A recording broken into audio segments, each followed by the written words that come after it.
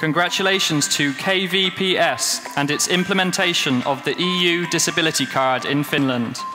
The European Union launched an EU Disability Card pilot in 8 countries in 2016.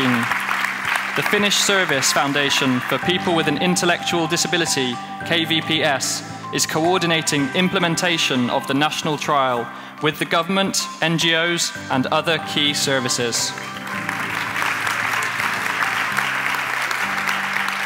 My name is Petra Rantamäki from Finland.